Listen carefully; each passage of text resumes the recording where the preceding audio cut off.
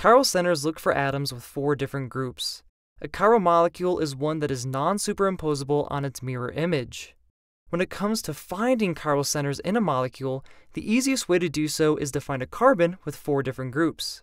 We'll use this molecule as an example. It has 4 different groups coming off of our center carbon.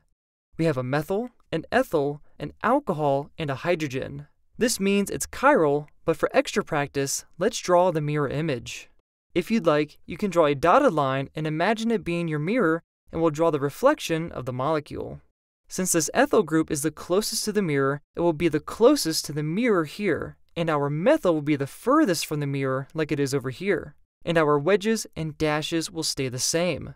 These 2 molecules may look the same, but remember, they are non-superimposable just like your left and your right hand.